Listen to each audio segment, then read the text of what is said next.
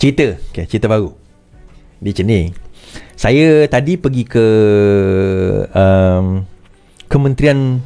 Sekarang ni bukan kementerian sumber dia bukan kementerian sumber manusia pula. Kementerian alam sekitar lah. Dia kementerian sumber asli dan apa tah yang Nik Nazmi punya tu, sebab dah pecah dua. Fadilah dia ambil bahagian alam sekitar tu semua. So TNB semua bawah Fadilah dah.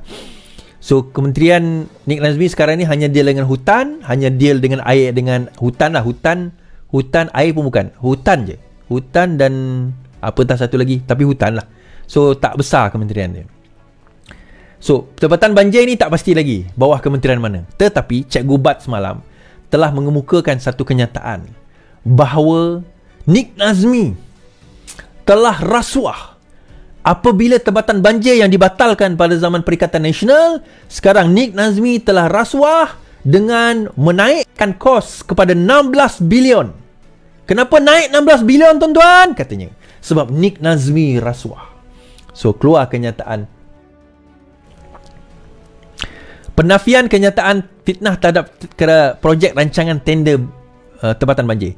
Saya ingin menafikan kenyataan fitnah yang dikeluarkan Badrul Hisham Syahrin yang mendakwa terdapat elemen rasuah dalam projek tempatan banjir yang dikendalikan oleh kementerian saya. Ia bukan kali pertama, tuan-tuan. Tolong share tuan-tuan, 57 ni. Datang dengan tuduhan liar dan tidak berasas. Beliau sudah beberapa kali kalah saman kerana terbukti memfitnah. Tuduhan Chegu Bat tidak berasas dan menunjukkan beliau tidak memahami proses perolehan dan peruntukan belanjawan kerajaan. Fitnah bahawa projek RTB mencecah sehingga 16.6 bilion dan terdapat syarikat serta individu langsung tidak dikenali memperoleh komisen sebagai proksi kepada menteri merupakan tuduhan yang tidak berasas dan berniat jahat. Kerajaan ini telah menilai semula cadangan-cadangan projek tempatan banjir untuk memberi keutamaan kepada kawasan-kawasan kritikal dengan ceiling peruntukan sebanyak 33 projek yang ditetapkan berjumlah 11.8 bilion, bukannya 16.6 bilion.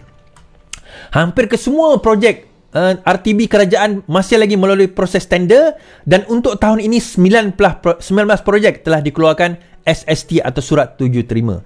Belum ada perbelanjaan yang telah diperuntukkan untuk perbelanjaan pembangunan development expenditure. Selain itu, projek RTB kerajaan melalui proses perolehan yang telus melibatkan tata kelola kementerian serta mesyuarat lembaga perolehan yang mana saya sendiri tidak terlibat. Saya menafikan sekeras-kerasnya dan mengambil tindakan undang-undang dan akan mengambil tindakan undang-undang sivil terhadap beliau dalam masa yang terdekat. Menteri Sumber Asli dan Kelestarian Alam. Itu. Okay. So ini kenyataan daripada Nik Nazmi. Projek tempatan banjir tiada unsur rasuah. Okay. Dakwa projek RTB, Nik Nazmi ambil tindakan undang-undang terhadap Chegu Bat. Sivil, saman sivil akan dikemukakan. So dalam kenyataan itu, Chegu Bat pun membuat satu kenyataan melalui Salim Iskandar ni kan.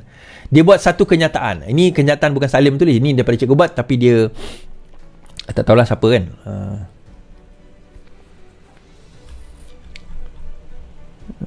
Okay. Alright.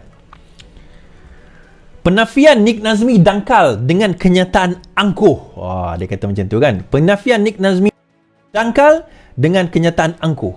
Alhamdulillah saya, Zul Amali Hussein Bos, Hebat Jebat dan juga Muhammad Zamri Abdul Bakar Azman Hartanah Barel Melaka semalam telah hadir ke IPD Dangwangi untuk membuat laporan polis berkaitan rasuah terkait projek tempatan banjir. Kami masuk jam 12, keluar jam 5. Kami dirakam percakapan oleh pegawai IPD.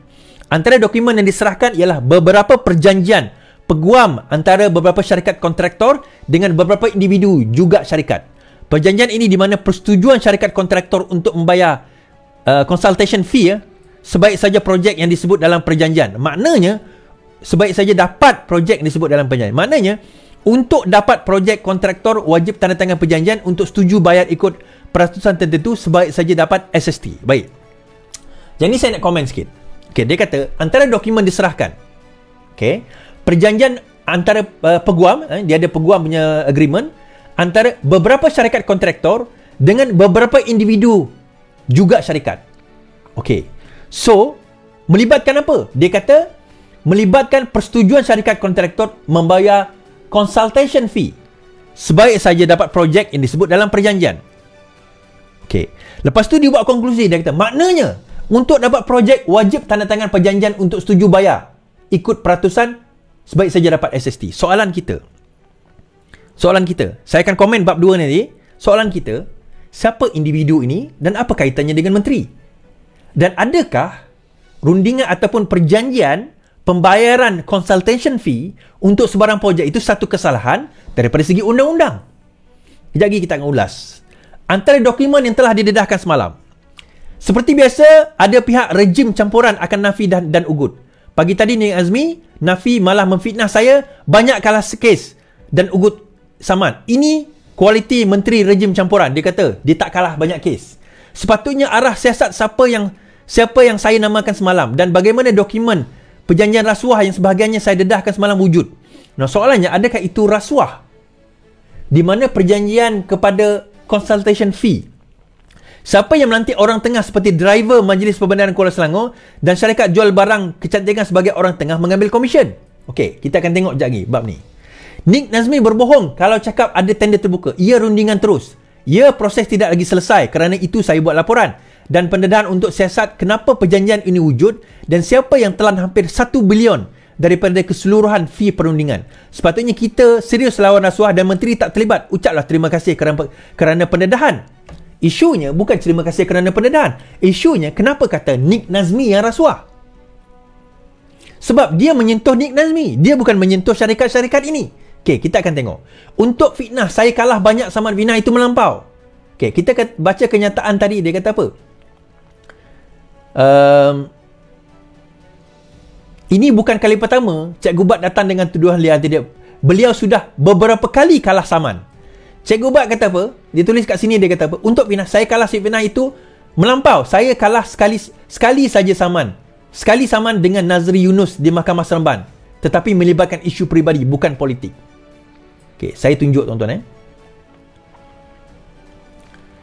Cikgu Bat kalah saman 50,000. Betul. Okey, kepada Nazri. So, dia kena bayar 50,000. Betul. Tetapi dalam masa sama, Cikgu Bat juga kalah saman kepada Tony Puah. Sehingga dia meminta maaf. Mengeluarkan permohonan maaf pada 2022. Dan mendakwa menarik balik. Memang dia tak kena bayar, tetapi dia mengaku dia salah. Sehingga dia terpaksa menarik memohon maaf untuk Tony Puah menarik balik saman tersebut. Dan dalam masa yang sama, sekarang ini Wahab kemuka saman tuntutan Cikgu Bat, Hakim Ramli, mohon maaf. Yang ini Cikgu Bat tak jawab lagi ni. Dan surat saman Cikgu Bat untuk bawa ke mahkamah akan keluar sekurang-kurangnya paling awal esok berkenaan dengan perkara ini. Kita tak cerita juga tuan-tuan, macam yang saya dedahkan tempoh hari, bahawa Prof. Agus telah pun mengemukakan saman juga terhadap Cikgu Bat kerana mendakwa kes plate number dia dahulu. Kalau tuan-tuan ingat plate number, dia kata Agus dapat duit daripada Jacom kerana sebab itu dia dia dapat beli plate number itu. So, Prof. Agus pun saman. Teruskan. Dan saya tak lawan pun. Okey, samun kes itu peribadi. Selain itu, saya pernah disaman Tony Puah kerana melebahkan. Namun, Tuan Nawi enggan teruskan dan terus henti bertakat. Dia minta maaf. Penipuan kat situ. Seperti biasa, fitnah dan ugutan mainan rejim. Mereka fitnah 600 bilion itu seleweng. Mereka fitnah 7 bilion Tempatan Banjir. Mereka fitnah PN dapat duit, judi dan sebagainya. So, dia alih. Dia tak jawab siapa. Kami tidak ke SPRM. Kenapa tak pergi SPRM? Kerana kami percaya PDRM, kerana SPRM hancur. Khususnya Ketua Pusuruhanjaya sendiri terpalit isu integriti.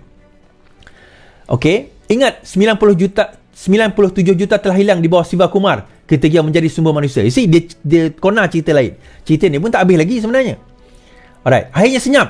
Siapa kata senyap? Sedang disiasat. Okey, gagal dia kata. Baik, saya jawab bab ni. Yang bawah tu, saya jawab bab ni. Dia kata, antara dokumen diserahkan ialah dokumen perjanjian perguam secara fee pengunding cara. Consultation fee di antara peguam, agreement peguam di antara. Soalan kita kepada Cikgu Bat, siapa company tersebut atau individu tersebut yang dikatakan mendapat consultation fee daripada syarikat-syarikat yang bakal mendapat kalau dapat nanti projek? Itu pertama. Dan adakah syarikat-syarikat itu mempunyai kaitan dengan Nik Nazmi? Sebab dakwaan Cikgu Bat bahawa Nik Nazmi yang terlibat dalam rasuah tentang sehingga tentang fee dan sebagainya ini, Nik Nazmi yang terlibat sehingga naik kos hingga 16 bilion. Soalan kita, adakah benar, kalau betul lah, katakanlah kita sebutlah, katakanlah benar, memang ada dokumen perjanjian di antara individu dan juga syarikat apa kata driver lah, kosmetik lah, company ini kepada syarikat yang akan dapat projek tu. Katalah benar, betul. Okay, so diorang nak buat agreement. Soalan kita, adakah itu satu kesalahan daripada segi undang-undang? Satu entiti yang tak ada kaitan dengan kerajaan, tak ada kaitan dengan Nik Nazmi, nak buat perjanjian. Okay, kalau kamu dapat projek ni, saya dapat sekian-sekian consultation. Kita tak tengok terma syarikat perjanjian itu, jadi kita pun tak tahu detail perjanjian itu apa. So kita tak tahu. Okay, soalan pertama, kalaupun mereka dapat, katakanlah ada, memang wujud dan memang sah dokumen itu. Soalan kita, adakah individu yang tanda tangan atau syarikat yang tanda tangan terhadap company yang dapat projek itu ada kaitan dengan Nik Nazmi? Yang inilah Cikgu Bat kena buktikan di dalam mahkamah fitnah nanti. Yang ini Cikgu Bat kena buktikan di dalam mahkamah sewaktu saman fitnah nanti.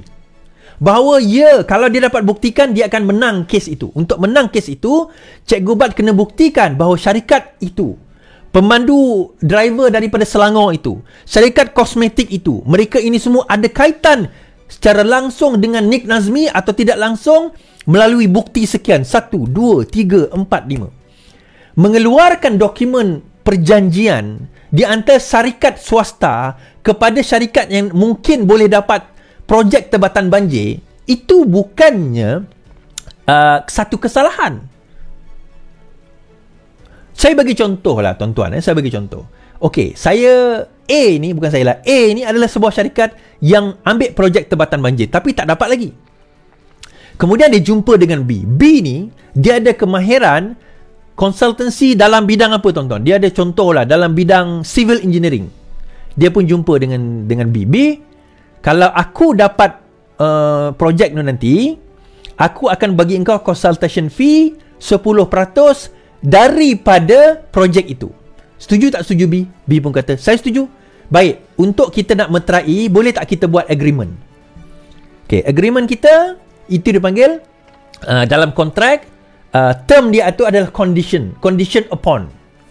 So kontrak itu hanya valid condition upon, subjek kepada dapat projek, dapat SST, dapat surat sudi terima, maka B yang akan dapat projek. Kenapa B nak pergi sign agreement? Sebab dia nak secure lah projek dengan A. Of course lah, kalau tak nanti projek A dah dapat projek, tiba-tiba dia bagi dekat orang lain consultation fee yang akan mungkin akan membayar kos bilion. Tuan-tuan, kalau siapa yang biasa main projek development, projek bilion-bilion, consultation fee memang tinggi. Consultation fee memang tinggi. Tuan-tuan, saya pernah tengok satu projek buat stadium. Untuk buat plan, arkitek, bayar plan, bayar engineer, kosnya saja 800,000, almost 1 million. Projek tu sendiri 30 juta. Saya pernah tengok. Saya dah tengok perjanjian dia. And is that wrong? Saya nak tanya tuan-tuan yang mana bijak pandai ni. Is that wrong? Now, isu dia, adakah si B tadi tu berkait dengan Nik Nazmi? Maksudnya perjanjian itu Nik Nazmi itu nanti akan bagi B atau A, whatever. Bahawa B ni adalah kroni Nik Nazmi dan Nik Nazmi akan dapat sebahagian daripada perkara itu. Dia kata Nik Nazmi kena siasat lah. Siapa orang ni berterima kasih pada kami, kena siasat. Nik Nazmi nak siasat. Kenapa? Apa kesalahan yang dia orang dah lakukan dengan menandatangani perjanjian konsultasi tersebut? Hanya kerana dia dah sign consultancy agreement. So adakah itu satu kesalahan undang-undang? Ni bukan benda baru. Practice signing consultancy agreement is nothing new. Kalau siapa yang biasa terlibat dalam projek. Cuma Cikgu Bat ni, dia mungkin tak pernah terlibat. Well, saya tahu dia terlibat dalam projek juga. Tak terlibat dalam projek. Mungkin tak tahu, tak pernah buat development yang ratus juta, bilion-bilion ni. Even tak payah 100 juta, puluh juta pun saya tahu. I was involved dalam projek 225 million. Tapi private lah, bukan kerajaan. Private project. So I know what's going on. Pengalaman saya banyak juga tuan-tuan. So saya involved, terutama dalam signing the agreement, signing the documents. So dia dah tak ada modal kat situ. Tapi kenapa nak fitnah ni? Dia tahu benda tu tak ada. Dia tahu dia tak boleh nak buktikan. Tapi kenapa nak fitnah? Atas alasan apa? Atas dasar apa? Atas dasar apa? Atas alasan apa dia nak kena fitnah? Itu persoalan kita sebenarnya.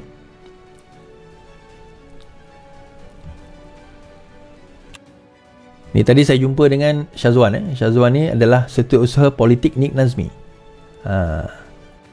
Setiausaha politik Nik Nazmi. Saya jumpa beliau tadi. Perbincangan saya dengan beliau. Dan kita tengok dokumen. Bukan dokumen. Kita tengok butiran. Bukan dokumen. Saya tengok butiran. Dan saya berbincang dengan beliau. Dan kemudian dia terangkan A to Z. Saya kata, habislah kau Cikgu Bat. Saya senang cerita, habislah engkau.